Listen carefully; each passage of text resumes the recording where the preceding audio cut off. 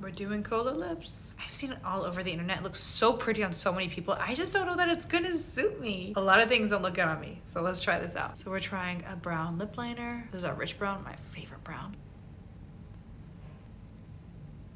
So this is gonna be kind of a blended brown line, a little bit of a gradient, so it doesn't look too harsh. All right, so here is Miss America. This is a red. I'm gonna keep it there. We're not gonna add any more. We're gonna blend this out. Let's go ahead and a little bit more lip liner. Let's see. And then we're gonna blend. I think the key to this is really blending. It's actually not bad. The color harmony is there between the brown and the red. And then the edges. Kind of pretty.